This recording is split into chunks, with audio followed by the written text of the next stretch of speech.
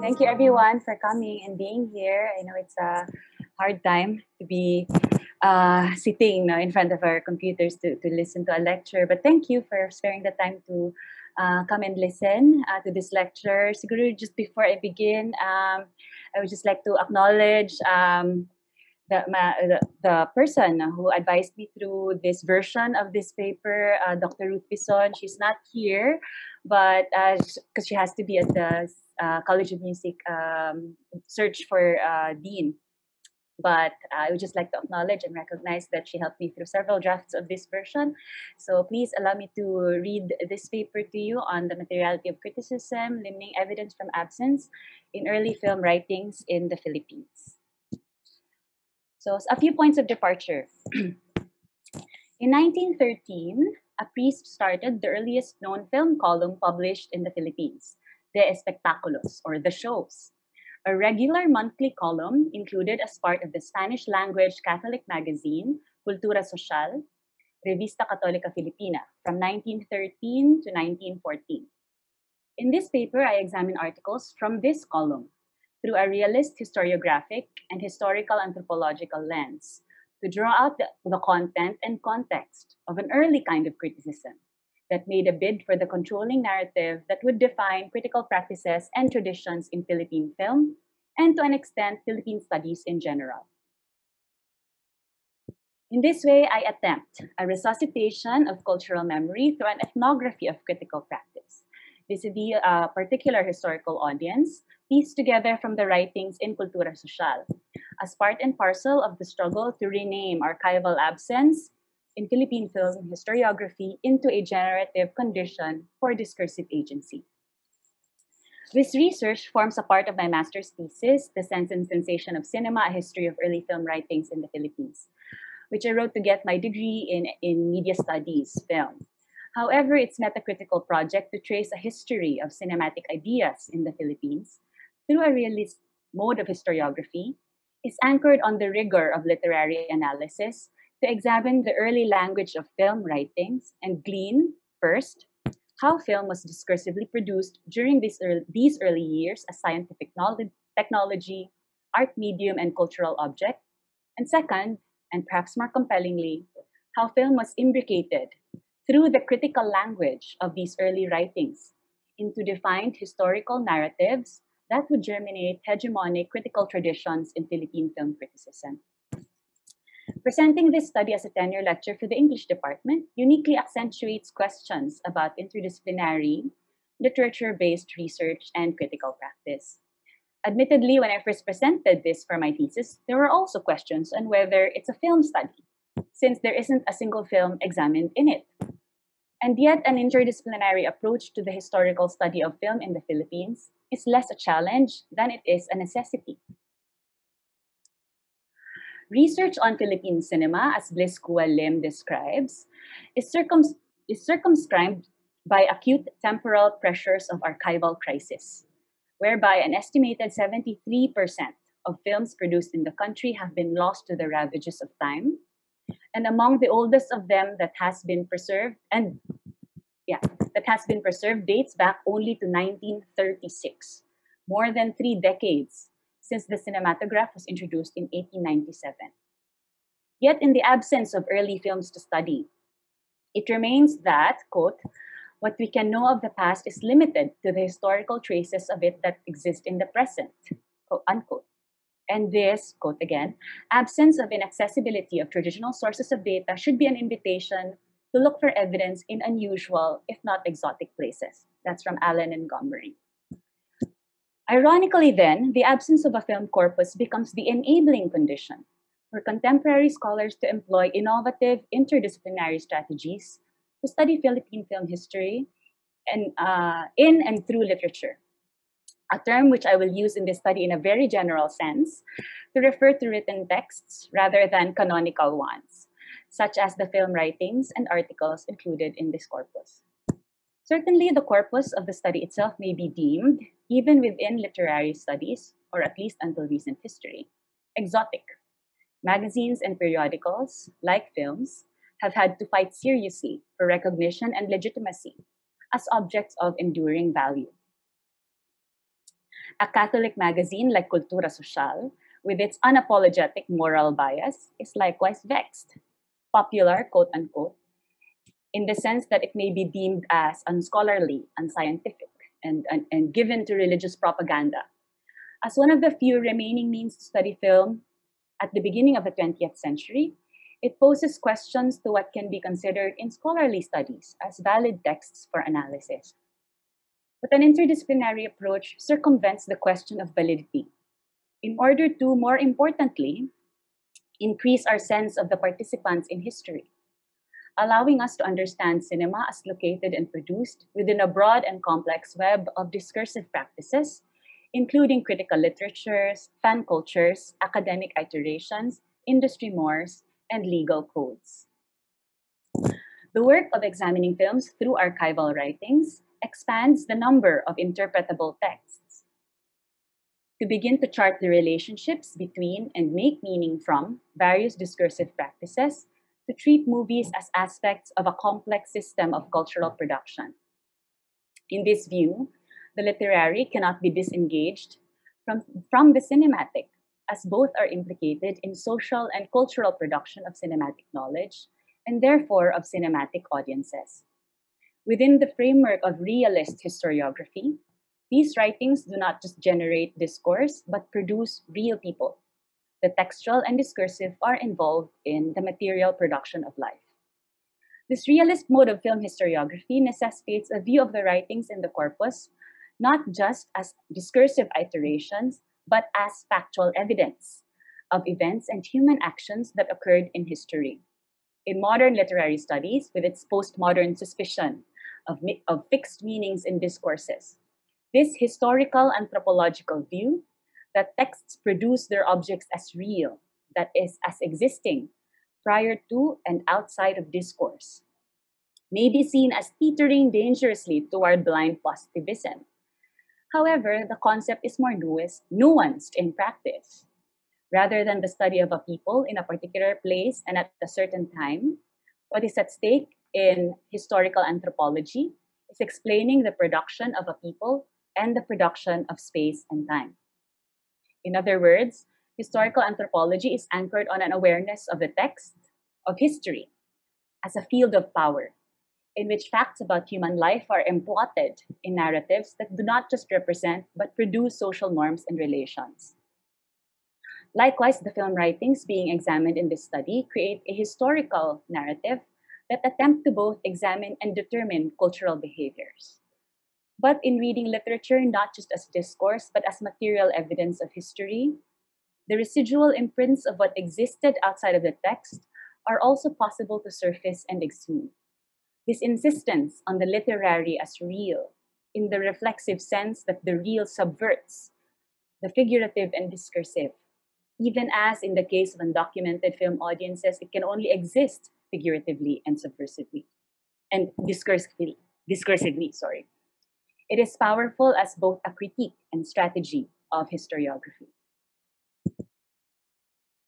Thus, toward a view of the literary as a material agent in the production of knowledge, this study employs strategies of rigorous literary analysis through a meta-historical and historical anthropological reading of archival writings on cinema, in order to offer itself as three things. And a theoretical contribution toward an interdisciplinary handling of textual criticism.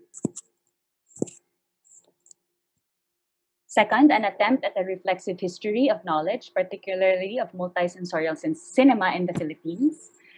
And third, an interrogation of critical practice itself by looking at the questions asked of dominant traditions of film criticism by archival evidence and archival absence. Let's go to Cultura Social, the magazine.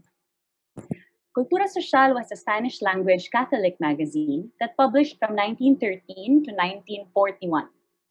Endorsed by the Archbishop and headed by a line of priest editors, it published monthly and was a principal title among several small but relatively stable, that's menores bastante established por lo general, Spanish-language periodicals that began to publish in limited circulation around the country, over a decade after the ceding of the Philippines to its new American colonizers. Described to be of very conservative content, Cultura Social sorry, Cultura Social published during the time of expansion of the Catholic press within the new colonial structure. It was driven by a church that had overcome the difficult early years of the century and continued to contend with a strong anti-clericalism emphasized by the clergy's association with the colonial Spanish regime. These were the conditions of Cultura Social's emergence when it began publication in 1913 with the column De Espectáculos, what might very well be the earliest film review column in the country.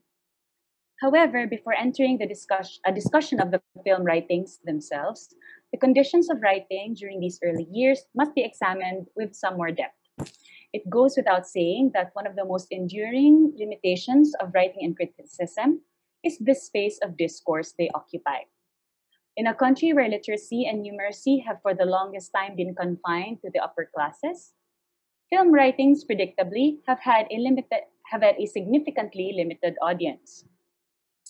And one cannot exaggerate the influence of Cultura Social during this period.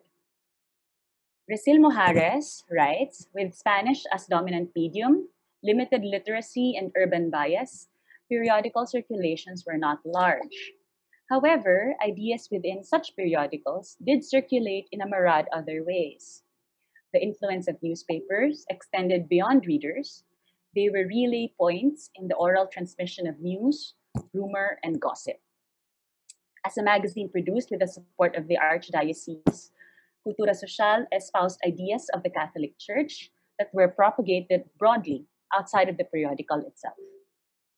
Between 1913 and September 1914, a total of 15 De Espectáculos articles were recovered from the extant archives. This count excludes the June and July 1913 issues, as these were missing from the microfilm archives of the University of the Philippines and the University of Santo Tomas. Notably, other writings on film included in Cultura Social were published under another column called En Pro de la Moral, or In Pursuit of Morality, which focused on reporting and endorsing censorship policies implemented to uphold morality in European nations. These endorsements of foreign legislations for the local Philippine setting signified, on the one hand, the Catholic Church's bid to secure its position in the socio-political life of a new colonial regime, and on the other, its active construction of a hegemonic morality defined by the values of Catholic doctrine. Evaluations based on these moral and political frameworks were then demonstrated in the Espectáculos.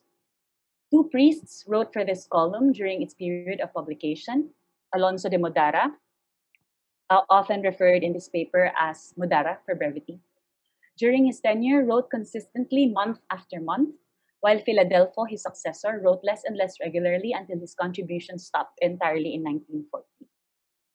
The column's life was short-lived, but its emergence certainly represented a significant period for cinema. It was a time when the narrativization of films, attributed to the advent of film adaptations of literary and theatrical works, had ensured moviegoing as a habit of leisure.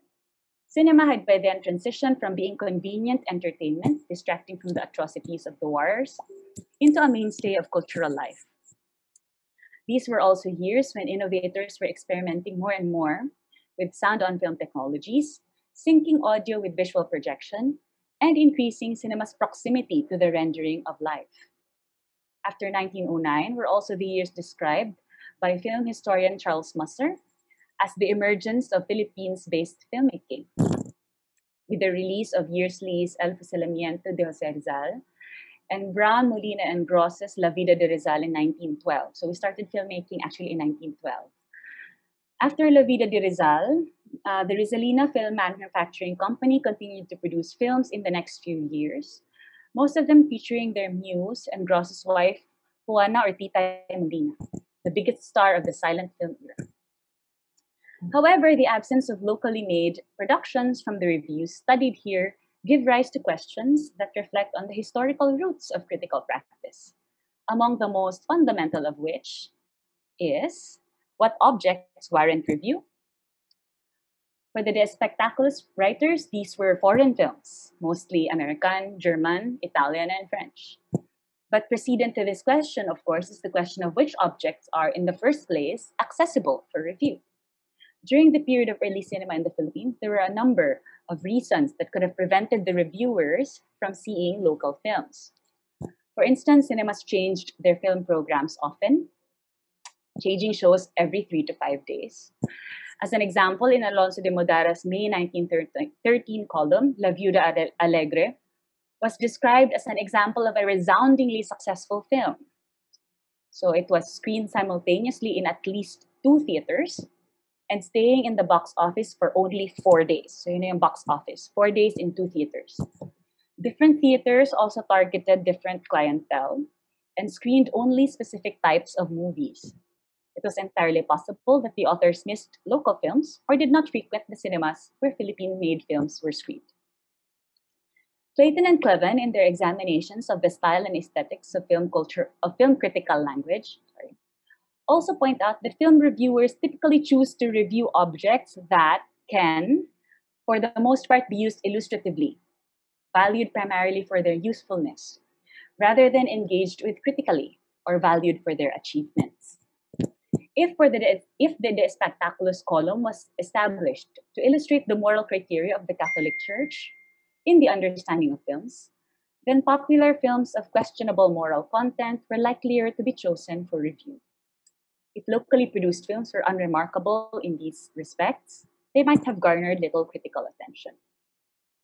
Certainly, the writers of Cultura Social prioritized certain values and ideals for pontificating. Both exhibited an outward-looking cosmopolitanism in writing themselves as citizens of the world, for sure because of the cosmopolitan nature of Catholicism itself. The Cultura Social articles make frequent references to policies and trends in European nations to recommend them for implementation in the Philippine Islands. They claim on the greatness of European literary texts on which some of the films they review are based, and echo the refined views of the great European civilizations in, for example, their appraisal of Russian films. So here's an example of their appraisal. I'll only read the translation, but this is the original text on the screen. So here, Alonso de Modara describes Russian films as in this way. The poor, semi-barbaric, and unpleasant ambience of Russia are reflected in these films, in stark contrast with the refinement of life and customs preferred in the French films. Alonso de Modara actually credits films by Gaumont and Pathé for bringing knowledge of the world to the Philippines. In his February 1913 column, he describes how the graphic reviews of the two production companies keep us updated with the current events around the world. Very cosmopolitan and sensibility. So notably, the writers of the Espectáculos in their moralism and cosmopolitanism provided a vivid contrast to the inward-looking cultural nationalism, more strongly espoused in periodicals that would eventually be canonized to shape Philippine critical traditions, such as the preponderant El Renacimiento or Muling Pagsilang and Renacimiento Filipino. The erasure is not for lack of effort to participate in the impulse to build the nascent Filipino nation at the beginning of the 20th century. The Cultura Social writers certainly articulated their concern for the nascent ideology of a small citizenry, or in their words, naciente ideario de pequeño ciudadano, and attempted to steer the imagination of the nation toward a moral and cosmopolitan outlook, insofar as Western, particularly European, cultures had been and still continue to be imagined as centers of modernity, sophisticated thought, and enlightened civility. But for speaking through the voice of the colonial Hispanist, medieval, and unscientific Catholic Church, these perspectives towards cinema and popular culture would be forfeited in national or nationalist intellectual history. It is a voice that, over a century hence, this study now attempts to recover, to listen for stories about ourselves that we have not yet heard. In this way, it also recognizes and comes to terms with the fact that much of what we can appropriate for cultural self-definition is swathed in colonial wrappings and must necessarily be assembled from an archive at once corrupt and indispensable. So into the corrupt and indispensable archive, This is the section on exhuming history and materializing voice. In this section of the study, I strive to examine the language of critique found in the writings of the Espectáculos. This critical language, like any, participates in producing, as Ricil Mojares describes, a discourse of rulers and ruled that is not an academic conversation in a parlor, but a deep asymmetrical struggle for power. These discourses that strive to assimilate cinema into various constructions of disciplined identities constitute a textual implantment of the colonized. However, in so doing, it materializes the body that it seeks to control and affirms the existence of unruly excesses to its own discourse. It is difficult to determine whether Alonso de Modar and Filadelfo were Spanish, Philippine-born Spaniards, or Filipino ilustrados, to construe them as native intellectuals. Given their language, both wrote exclusively in Spanish, choice of pseudonyms, masculine, and religious affiliation, Catholicism, famously patriarchal, they may be safely assumed as male and upper class. Otherwise, very little can be known of their historic personages. But while historically verifiable evidence remains elusive, their writings are examined here within view of how Richard Combs observes that critics, quote, carry with them as a structure where they came from, where they are, and whom they are addressing. This is an aesthetic strategy, or a theory of sorts, that comes with the territory. In this regard, the pseudonyms of the two Cultura Social writers bear some discussion. Alonso de Modara is a name that, broken down, might be taken to mean one who battles for change. Alonso is a common Spanish name meaning eager for battle, and Modara, while having no direct translation in Spanish, might be derived from the verb mudar, meaning to change, or in the conjugated form mudara, means will change, in a third-person future or subjunctive register. Filadelfo, on the other hand, is a common name derived from the Greek words philos, meaning love, and adelphos, meaning of the same womb or brother, to mean consequently brotherly love. Predictably, the combative complexion of Alonso de Modara and the gentle forbearance in Filadelfo are distinctly reflected in their writing styles and attitudes towards cinema, corroborating the construction of a clear subjectivity or persona that reflects the individuality and personality of this critic that is watching and writing in this way now, such that one can recognize from the aesthetic qualities of his work that this is his criticism. Alonso de Modara's writing style is distinct for its tendency toward the dramatic, often tart and acerbic, in its remonstrations rather than simply didactic, with diary-like musings and anecdotes interspersed between commentaries, and a penchant for emotional embellishments of a greater intensity than Filadelfo's comparably more measured expressions. His language is vivid and colorful, profuse in its praise of films he views as commendable, and scathing in its disapproval of films he views as harmful. His language is characterized by what Mojares has described as rhetorical excess that made 19th century Spanish polemics quite distinctive, employing a voice of authority in his value judgments of films that brooks no argument. Meanwhile, Filadelfo, while equally adamant in his espousal of Catholic conservative views, strives toward a more sympathetic mode of argumentation, making a point of citing both good and bad aspects of cinema. A contrast to Modara's default suspiciousness of the medium, his writings strive to understand the appeal of cinema to its audiences, building his criticisms not on the aesthetic quality of films, but on how they affect their vulnerable audiences, the corruptible children and the uneducated classes. Contrary to Modara's unapologetic subjectiveness, Filadelfo is more scientific in his anticipation of counter-arguments and is more cautionary than vilifying in his judgments, though not completely resistant to oratorical embellishment. It might be said that between the two columnists, it is Modara who closely approximates the values of the contemporary film reviewer or critic. He wrote far more regularly on film during his tenure as columnist than Filadelfo, who took over the column in November 1913. Modara's writings lean heavily toward aesthetic criticism, with a formal demeanor that evaluates what he perceives to be important aspects of film. It is a limited perspective, it's a limited perception, more intuitive than deliberate, marked by proselytism and moralism. But there's a method to his engagement with cinema, and beyond matters of theme and storyline, he examines its elements with some awareness of its differences from established art forms, such as theater and literature. So he had a consciousness of cinema as a form. Mudara's aesthetic criticism is largely anchored on the verissimo, or plausibility of the plot, and he lambasts, sometimes with remarkable derision, films that fail to convince him in this regard. He is particularly skeptical of coincidences in films. In his February 1913 column, he cites La Novela de un Corazon for such unlikely coincidences. So, just to give you an example.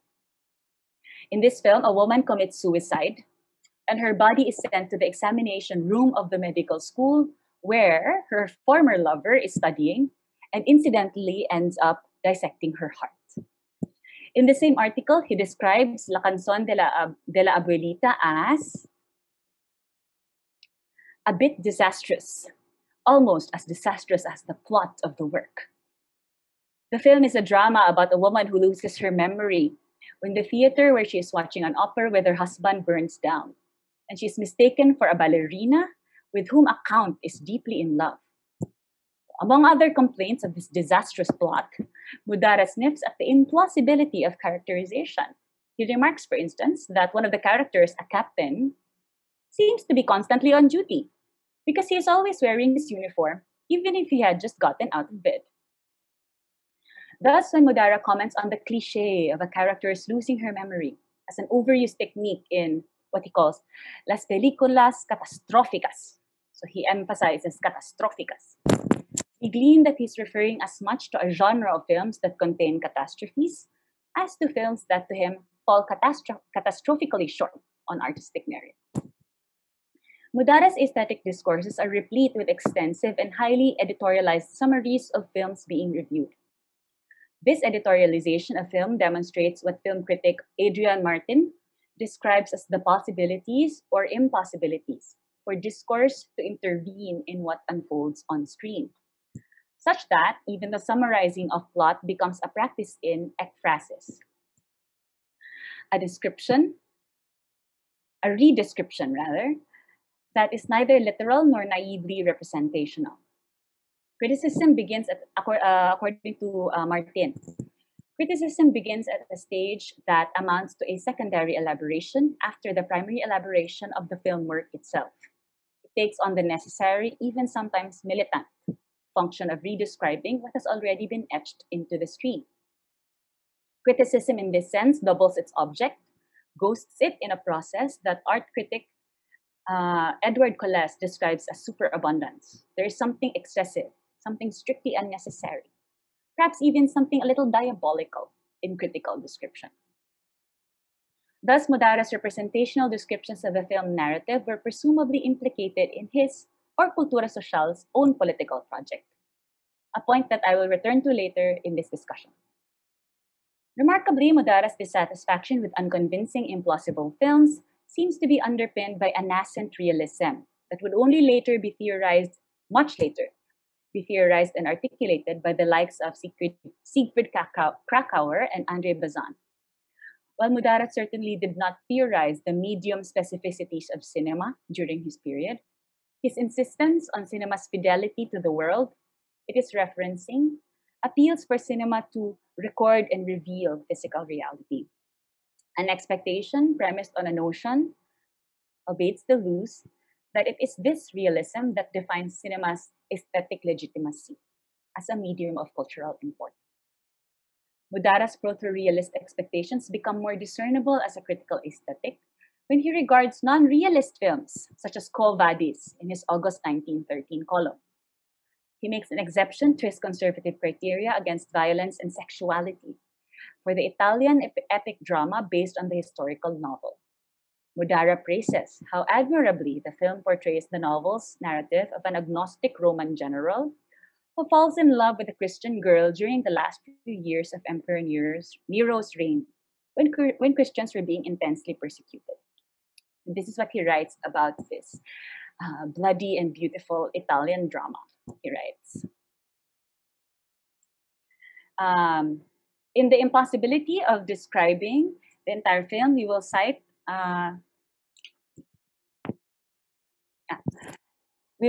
salient scenes. Sorry, I'm just later pa itong specific quote. I'll just go back. In the impossibility of describing the entire film, we will cite salient scenes of the banquet in the palace of Nero, which ends with, interestingly, a discreetly crude orgy. The beautiful presentation of the martyrs in the circus, the solemn moment in which the beasts were freed and directed against their victims, the appearance of the Lord to the apostle, and the burning of Rome, as well done as the unfortunate death of Petronius. So these, what we call salient scenes, it must be noted, included those of rather explicit and or grisly content, including suicidios, the death of Petronius by cutting his wrists, incendios or fires, and even a discretamente crudo orgy, discreetly crude orgy. Images that one would not expect a conservative and moralizing clergyman to appreciate nor approve. In his defense, he writes that the film's pitfalls have been this slide, masterfully saved. Where is it? Masterfully saved, there you go. Because there's nothing so close to the vulgar as the sublime. So that's how he excuses it. Of course, Budara's deviation from his moral criteria for a film like Quo Vadis can be easily attributed to a preference for religious and pro-Christian themes. But it's the same proto-realist impulse that makes him complain in his March 1913 column how Una Fuga Interrumpida, that's another film, is a love story, but it doesn't feature a single kiss. Even though one might expect a conservative clergyman to be relieved that the film spares its audiences images of such intimacies. Yet Budara's moral criteria, which is inevitably political in impulse, is not unconnected with his aesthetic criteria. When he comments in his February 1913 column that El Rey de Bosque, another film, was not very realistic, but that it was at least able to move without harming anyone. One understands how Mudara links the imitable lives that cinema produces on screen and their possible material influence on life itself, such that a realistic and moral cinema would hypothetically produce a real and moral audience. He denounces excessively violent and bloody films in his May 1913 column, saying such films are worse than the worst sensational literature. This view foregrounds the more visceral impact of cinema on its audiences than of literature on its readers, such that film's aesthetic quality as a medium that both references and affects life amplifies by making real, on screen and in real life, a film's moral values. Mudara's concern that film reality depicts lived reality as más horribles than it truly is underpinned by a belief that film, because of its unique relationship with life or reality, is able to imbue its depictions with life. A belief that links and necessitates, by consequence, the censorship and control of film in order to control life. In the same vein, Mudara is concerned about the effects of cinema on literature itself. He complains in his January 1913 article how bad films encourage the growth of bad literature. During this period, cinema had begun to rely heavily on literary classics such as Don Quixote, Les Miserables, and Quo Vadis for inspiration.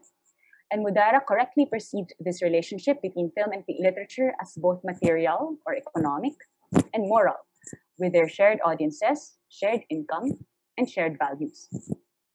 In terms of critical practice, this early privileging of the narrative, which Mudara underscores as cinema's responsibility for the promotion of good literature, would also contribute to the eventual dominance of narrative cinema as the proper object of film criticism. So you don't see many criticism in film on other types, animation, short films, documentary, narrative cinema is the cinema to critique.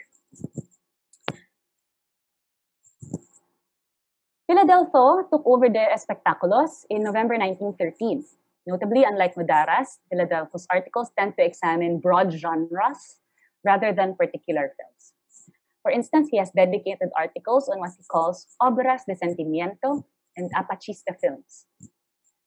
Philadelphia's generic treatment of films is useful to him as a rhetorical strategy to critique not just films in particular, but societal attitudes implicated in the appreciation of films in general. When he does mention specific films, it is usually only as a springboard for talking about general perceptions of the genre. For example, he uses his experience of watching Salustiano y El Hormiguera to talk about the appeal and positive effects on the spirit of good comedy. Or he examines Amor de Madre to commend restraint in drama films. He even has an article entirely unrelated to film on ragtime, in which he talks about a cabaret style of dancing called rag that was gaining popularity in the Philippines during that period. One might surmise, then, that Philadelphia was less interested in segregating good from bad films, as his predecessor had attempted to do, than in understanding and evaluating trends in Philippine popular cultural life. To this end, Philadelphia takes a more sociological, quasi-scientific route in his criticism, tempering his moral claims with objective argumentation, quote-unquote, objective argumentation, underpinned by a view of cinema's influence as not by default harmful, but potentially educational. In his February 1914 article, he writes that film is a very valuable auxiliary that must be used as any modern, progressive, synthetic system of objective representation. In his September 1914 article, Philadelphia's claim to impartiality results in a lengthy summary of the film El Pato al Colbert, without any value judgment, comment, or opinion, except for a cheeky quip that the title perplexes him because he did not see any duck in the film. This objective summary of the film may be read as an effort on the part of the clerical intelligentsia to assimilate aspects of the modern preoccupation with scientific and rational thought into Catholic discourse. During these decades, the Catholic Church was waging a battle against European Enlightenment that had taken a decidedly anti-Catholic cast, and Catholic devotees needed to contend with intellectual trends that rejected the traditional teachings of the Church. The attempt in Philadelphia's writings to be impartial while continuing to espouse correct values of morality, truthfulness, and civility in the final evaluation can be read as an attempt to demonstrate how, far from being a closed medieval system, Catholicism was a tradition of thought capable of renewing itself and assimilating modern science. But more than germinating a kind of genre approach to films in his broad stroke critical appraisals of comedies, dramas, and crime films, Philadelphia's generalized critiques of typical films also provided the rhetorical function of giving his moral ideological propagandizing added elocutionary force. To illustrate, among his commentaries, his discourse on Apachista films in February 1914 bears the strongest iteration of what can be construed as an early mode of proto-genre criticism. Here he describes a film done in the style of Apachismo. Here he describes a film done in the style of Apachismo, seemingly an early reference to the Western crime genre. So this is how he describes it. Full of violent, daring, and sensational characters, in which the protagonists are gentlemen in tailcoats, sporting automobiles, masked with false beards, and occasionally revolvers. Until the providential detective, an astute, ingenious, lean and tenacious man with a greyhound sense of smell, manages to capture the entire band of Apaches with his intrepid captain. In this film, we counted 3 hikes up a mountain, 2 robberies, a poisoning, a kidnapping, 2 escapes, a frustrated suicide, 2 murders, and a fire. Yet this description does not continue into a genre critique of a particular Apachista film. Instead, he recounts that a boy around 8 years old sat next to him in the theater and was so anxious and fearful throughout the viewing. So this is his description of the boy next to him. He would get up, tiptoe, clap, sit back down, hit the seat in front of him with his feet, laugh nervously, shudder. In short, everything. When in the end the boy buries his face into his mother's lap, Philadelphia describes the chiquillo as exhausted by the violence, fatigado por la violencia. And when he comes down toward the film's denouement, as captivated by, says the child was captivated by the display of justice, or arrebatado por esa fuerza de su María Justicia. He laments that the scene is just one among many happening all over Manila, especially in popular, inexpensive cinemas that are always full of children.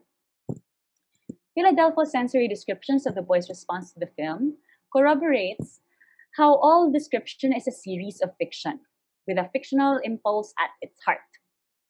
This fictionalization accomplishes Philadelphia's greater advocacy for the proper, i.e., Catholic Christian education of children, as it strengthens both his notions of how influential film could be and how damaging to a child's well-being left unchecked. This fictionalized account further fulfills a rhetorical function in convincing and assimilating audiences into the Catholic Hispanic values he espouses through the emotional argument of child suffering. As Richard de Cordova points out, everyone with a complaint about the movie found references to the victimization of children to be their most powerful rhetorical tool.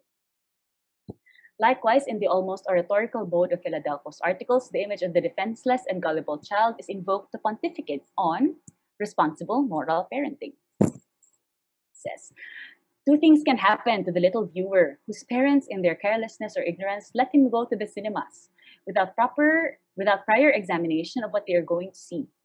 He may suffer constant nervous shocks that can endanger his health if he is weak, emotional, and of a rich and restless fantasy. Or he may become accustomed to the spectacle of cruelties, violence, the daring audacities of crime, atrophying, disturbing, exhausting the noble feelings that flourish in his soul. In either case, the damage is immeasurable. The fictionalization of the child, in effect, writes the colonial subject's body within the discourse of colonial logic through the emotional argument of children's suffering in order to manage, circumscribe, and normativize the experience of cinema. This recognition of the constructedness of the child audience is not to deny the unruliness of real audiences, but to stress the researchers' and reformers' allied attempts to produce and place the audience in a certain way. In taking on a cultural and moral ascendancy over the uncritical masses, the reviews of the Cultura Social writers were as much observations on cinematic representations as they were on Filipino viewing culture. Through a realist historiographic and historical anthropological view, these languages of critique are able to materialize not only discursive gaps through which what they said can be understood as leaving out so much, but also active and unruly audiences who ultimately exceed the disciplining language that constructed them.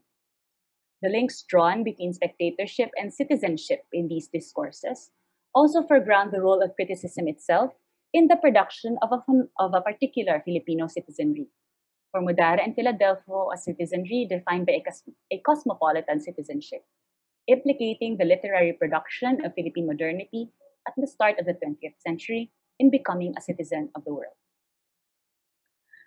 I hope to have illustrated in this study a kind of interdisciplinary and reflexive approach to critical writings that positions particular languages of critique as both specifically located discursive instances and as historical evidence, an acknowledgement of words as belonging to and participating in material worlds. There is certainly much that can be explored when such an approach is taken with Philippine criticism or even literary criticism. A realist intellectual history of Philippine literary criticism may yield exciting reflections on the conditions of writing and cultures of critique they enable. What evidence of early writing cultures are revealed in archival literatures? How do writers create knowledge in the context of the academe, of the criticism workshop, of commercial publishing, of revolution, of hashtag activisms? How do critics contend with each other? How do they construct or discipline their audiences? How do they produce new readers and consumers of literature, with a capital L or otherwise? How have newspaper reviews, book clubs, literary awards, Twitter stats, citation scores, and tenure lectures create different kinds of writers and public intellectuals? How have they involved new participants and new modalities of participation in literary and critical practices. How is literature experienced sensorially, as printed text and as digital pixels, as transmedial adaptations and as Instagram quotes, as collectible items in limited editions, as convenient quotations for erudite speeches? In the same way that I've explored in this study what archival writings reveal of early film cultures and early cultures of criticism, we can explore in what myriad ways knowledge of literature is created and consumed. What languages, registers, and strategies of critique have we used and can use to study Philippine criticism itself? Ultimately, at the heart of this foray into an interdisciplinary handling of critical texts lies a proposition for new modes of critical and historiographic inquiry, to provide material force to our rewritings and reorientations of historical narratives in our favor, and to seek accountability for the ways that discursive articulations and the cultures of critique that produce knowledge, memory, identity, imagination have been driven by material action and are imbricated in acts of power and continue to open up new paths to our pasts and futures. Thank you very much.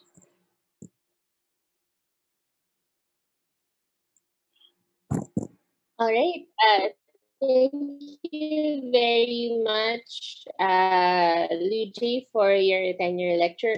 I'd like Professor Tope to give the reaction to the tenure lecture. So let me begin. Congratulations, Luigi. This is an interesting project and really deserving of its Best Thesis Award. My staple is K-drama and have not seen films since the lockdown. But Luigi says I was with her, the one who badgered her the most during her thesis writing. So I deserve to be her reactor. So this is my 10 cents worth. There are three things that impress me in this presentation. The first is the way film and literature are melded together in a scholarly way. Usually, we treat film the way we treat a literary text. We look for plot, character, theme, historical and theoretical context, etc.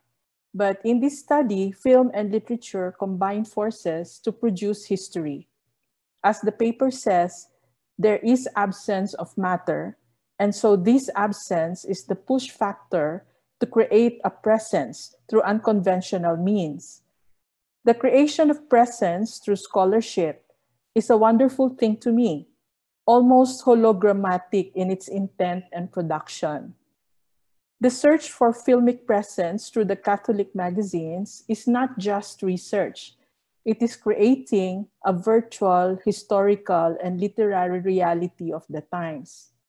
The two Spanish priest authors are an episteme of the Philippine film world in the early 20th century, articulating the biases and contentions not only of the Catholic Church, but also of the Filipinos in general. More importantly, they are in themselves the characters in this historical narrative of Philippine cinema. We can imagine Alonso de Mudara in his theatrical Katarayan, shredding un-Catholic films to shreds.